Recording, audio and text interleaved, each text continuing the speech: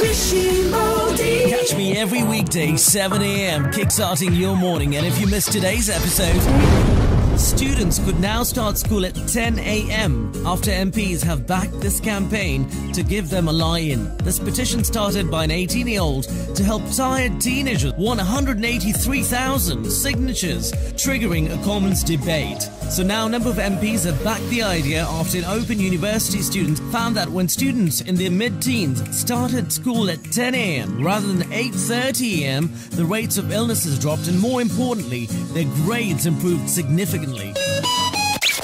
Breakfast with Rishi Modi. Sabras Radio.